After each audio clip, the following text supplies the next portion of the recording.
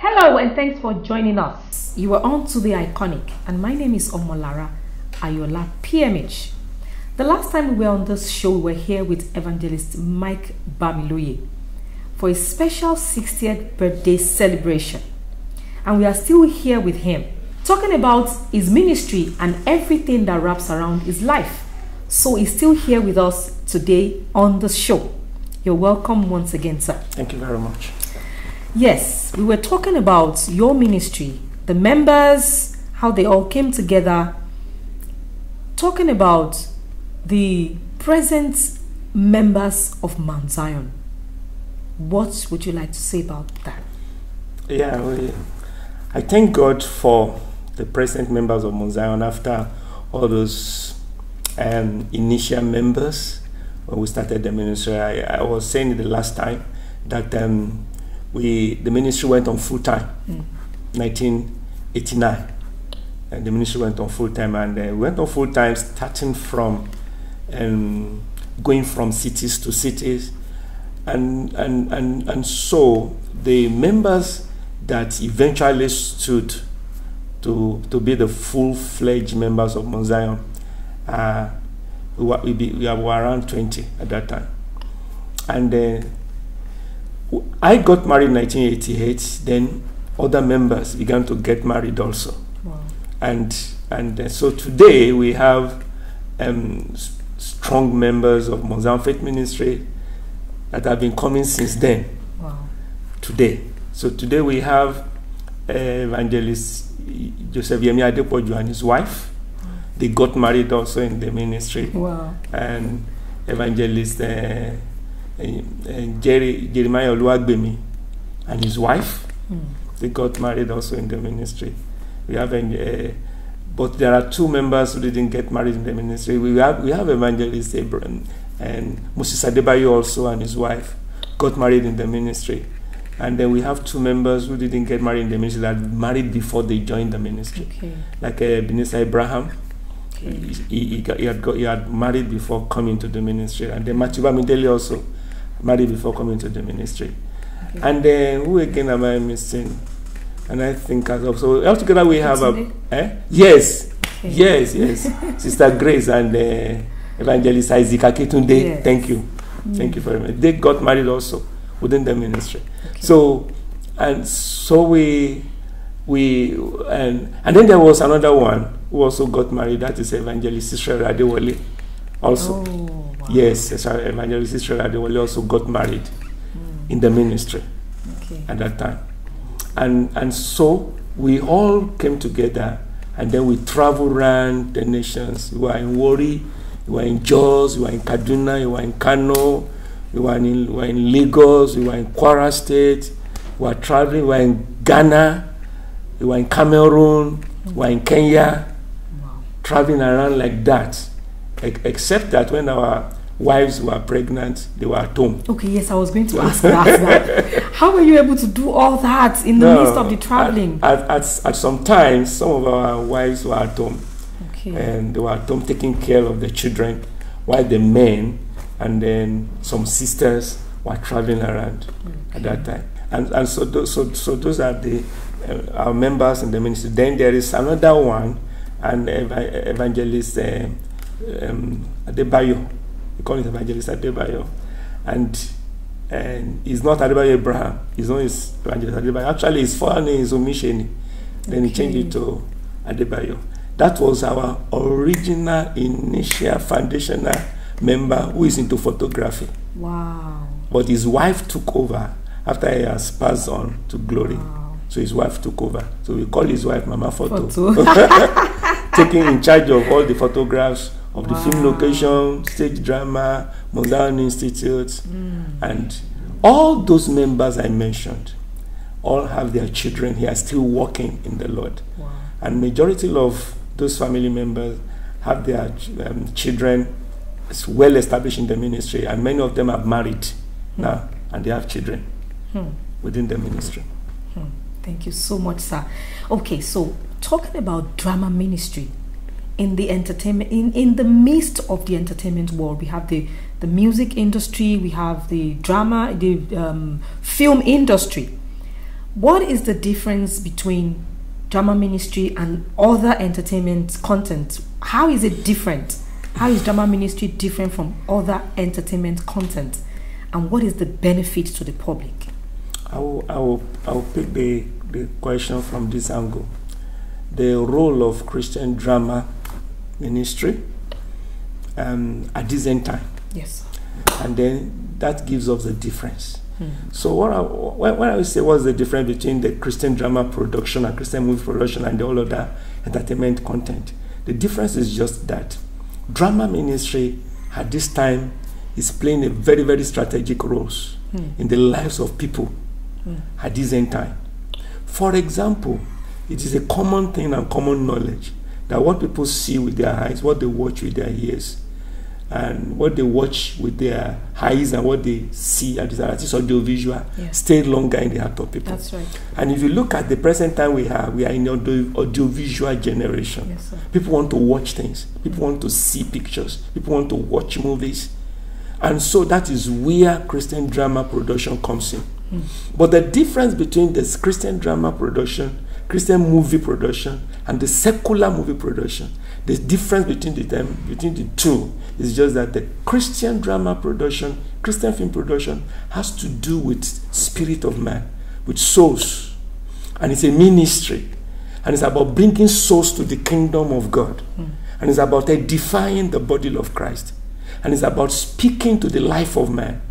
While the entertainment productions, the other secular entertainment production, is about entertainment. It's about appealing to the emotion of people.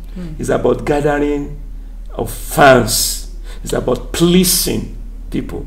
It's about showing them what interests them. But the Christian film production, Christian drama production, which we have been living for, has to do with bringing souls to the kingdom of God, building the souls of men, edifying the body of Christ, speaking, rebuking, building up the lives of people. That is the difference. And that is the reason why the way we do the drama preparation, prayers and fasting, that is the reason why it is different from when the unbelievers or the secular productions have been prepared. And that also determines the motive behind it. The motive of every Christian drama production and Christian movie production, the motive is souls. It should be souls. It should be about heaven. It should be about building people. It's about turning men to God. That's the motive. While the motive of the entertainment production, the secular production, is just to please the fans. It's just to appeal to their emotions. That's the difference. Regardless of the message. Whatever the message is, just appeal to people and just entertain them. And that's so they all want to make a production that will make them adorable to their fans, that will appeal to their fans and build up their fan base. But the Christian film production, we want to speak to souls. We want people to be touched. We want people to turn to God. So we are always pursuing making the drama and then making altar calls. People want to give their life to Christ. So that actually really gives us the difference between secular drama production and Christian film production. So in other words, no Christian production is complete if it has not really brought people to God, like restore people back to God. Yeah, no Christian movie, no Christian drama is complete unless it has brought people to God. A Christian drama is either to revive the lukewarm Christian, to restore backsliding souls, to regenerate dead lives, dead souls to Christ, and to illuminate their eyes and give them spiritual enlightenment. There is always a purpose, spiritual purpose, for Christian drama productions. And that is what my ministry, the Mount Faith Ministry, have been living for. And that is what so many other drama ministries that we are working together now, that is actually what we have been living for. Edification, revival, restoration, spiritual enlightenment, and salvation of souls. Thank you very much, sir. I want to take you a little back to the previous question I asked about members of ministry. What would you say to people who wants to join Mount Zion Ministry? Are people still allowed to join Mount Zion Ministry? Because a lot of people ask that question, and they just want to know if they can still come and join. Yeah, we do receive mails, letters, requests of who wants to join. But this is what we always tell them. We always tell them that if you want to join Mount Zion Faith Ministries, because the intent of trying to join the ministry is to act drama, is to be used by God also, the way God is using us. So we always advise them that why can't you come to the Mount Zion Institute of Christian Drama? We have a drama school. Come to the institute, learn more about the drama and Christian film production, learn about the spiritual principles. When you learn it, then you will be able to know where you are going to serve. It is not about joining Mount Zion. Yeah. So we always tell them that majority of people who act the movies that you are seeing in Mount Zion, many of them came to the institute. They are not necessarily members. But when you come to the institute, you will be linked with other drama groups. You will have networking. You can join other drama groups. You can hack. Whenever you are needed, you can be called. Then you become a member. So not necessarily actually joining. Wow. Yeah. Okay. Thank you so much. And there are a few things that we will still love to ask you, but to our viewers, let's take this short break. And when we come back, Evangelist Mike-Bamiloye is still in the house. Don't go away.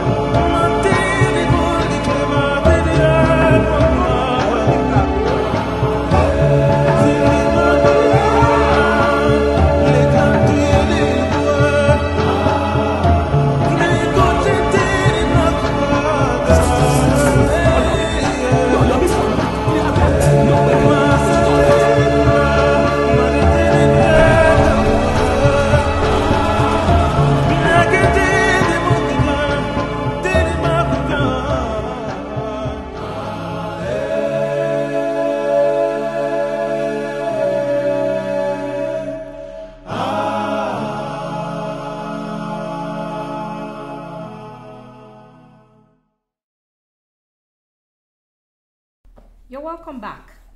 We are still here with Evangelist Mike-Bamiloye. Okay, sir. The drama ministry or gospel movie, or let me say Christian drama, has moved from where it was to a new phase where quality movies are made. We have online presence.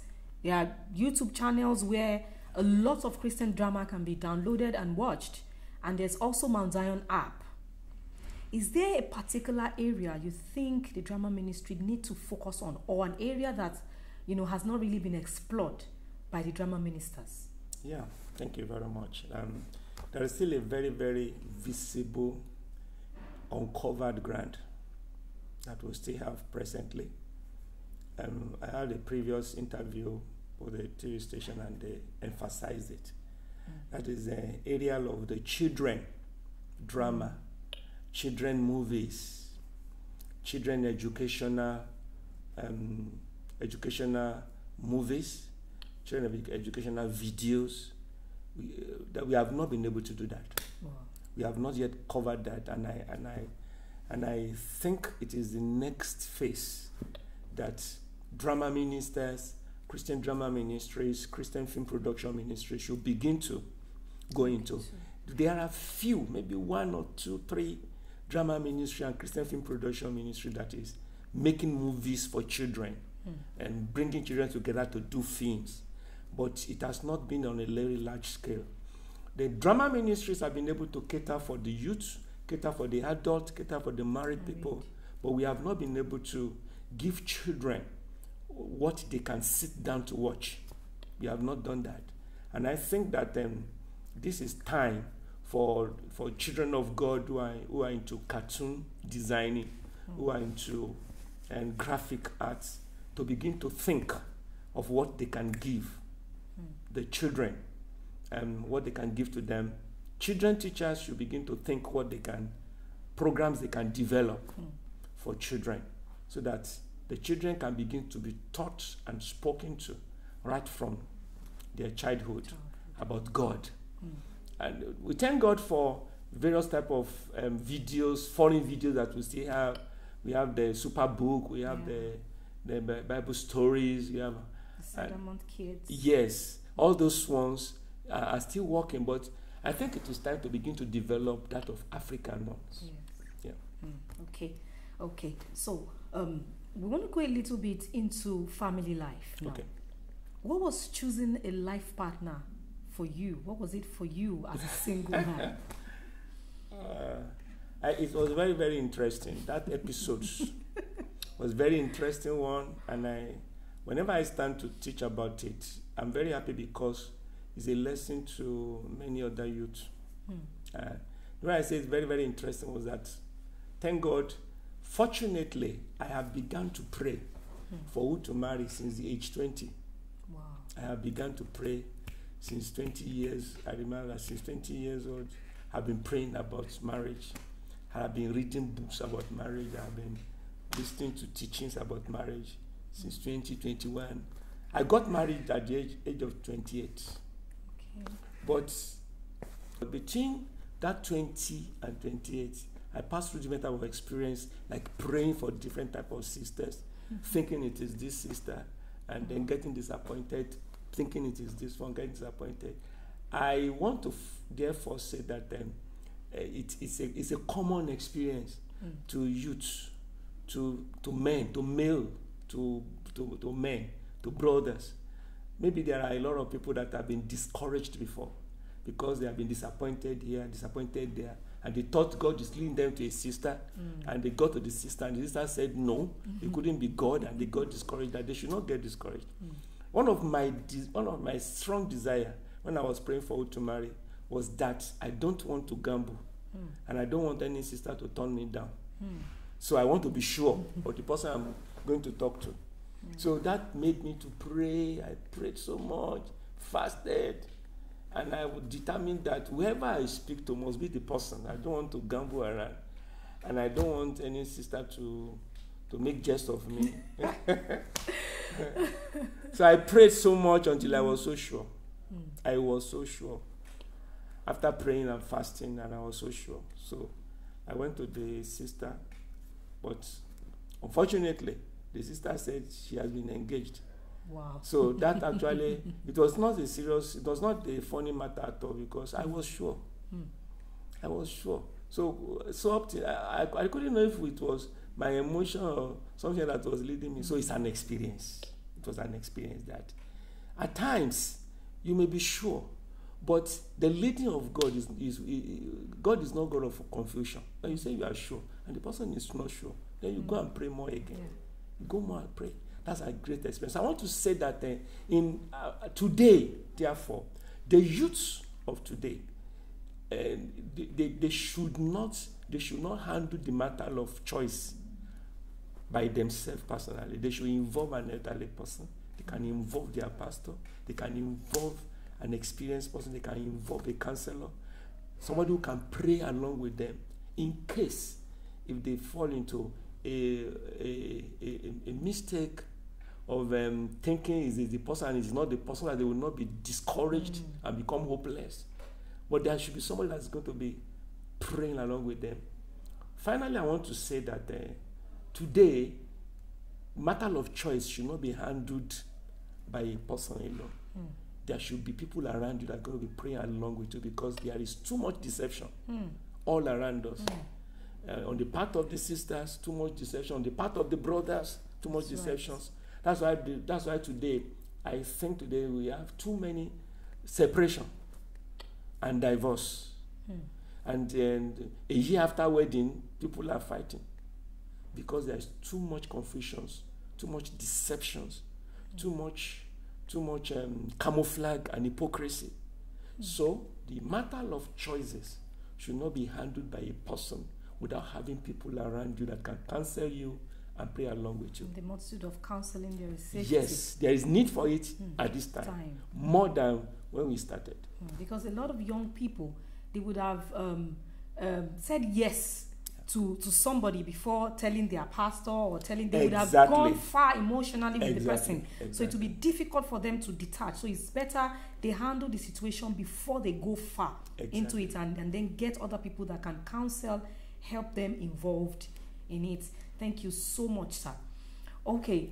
There is something happening in the world right now. It's no longer news. The COVID-19, coronavirus, and 5G, Antichrist, different things that are going on in the world right now. What is your view on these things? I believe it is just a matter of the end time. They are all just prophetic matters of the end time that has already been said long before now, that will come to pass. Antichrist will come. So many things will pave a way for his coming, and you can't pray it off. Antichrist will come, you can't pray it off. The Bible says in the book of Matthew chapter 24, it talks about the pestilence and the horrible experiences and occurrences in many places. All these things, you can't pray it away. They are prophetic utterances that is meant to happen at the end time. You can't pray it away. No, the matter of the 5G, I don't know what the 5G means. I know it is communication gadget. Or that's what I know. But if it has to do with Antichrist, Antichrist will come. But before Antichrist comes, the Bible says in 1 Thessalonians chapter 4, verse 16, that the sound of the trumpet, that he will gather his own, we will meet him in the sky, and we will go. And then the Antichrist will take over. So I don't have any business with Antichrist. And therefore, it's a counseling for every child of God. There are some things we should not worry about at all. Right. Once we know that you are ready for Jesus Christ, when the trumpet sound, you will go with the saints to go and meet him in the sky. And any other thing can begin to happen. But so many things that is happening presently, the pestilence, the virus, the infirmity, the afflictions, and the natural occurrences that is happening now, they are all prophetic utterances that are meant to be in place before Antichrist comes or towards the coming of the Christ. So it shouldn't be a matter of a problem for us at all. They are shutting down the churches, they are opening down the churches. They are all matter of the end time. It's a beginning of persecution. It's a beginning of tribulation. They are shutting the churches now. They are not yet going to the churches worldwide, getting to the churches, bringing out the Christians. I know it is happening in some other places where Christians are being killed. They are all beginning of tribulation. They are all the starting point of the end time afflictions.